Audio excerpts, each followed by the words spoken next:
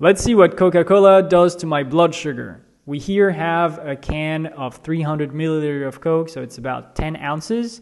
In this, there is about 126 calories, 35 grams of sugar, and 30 grams of caffeine. I'm gonna drink this, and then we're gonna look at my glucose monitor right here to see the impact it has on my blood sugar. Let's check it out.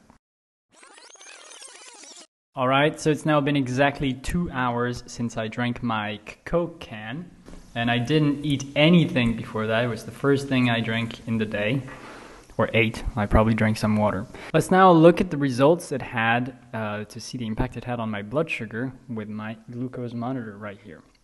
And we see that there is definitely a spike, but not as big as I was expecting. But what's very interesting though is that for some reason it was really long lasting. My blood sugar never went down. It just went from 100 to 125 and then stayed there for all this time. Unusual. Let me know in the comments what you guys want me to test next time.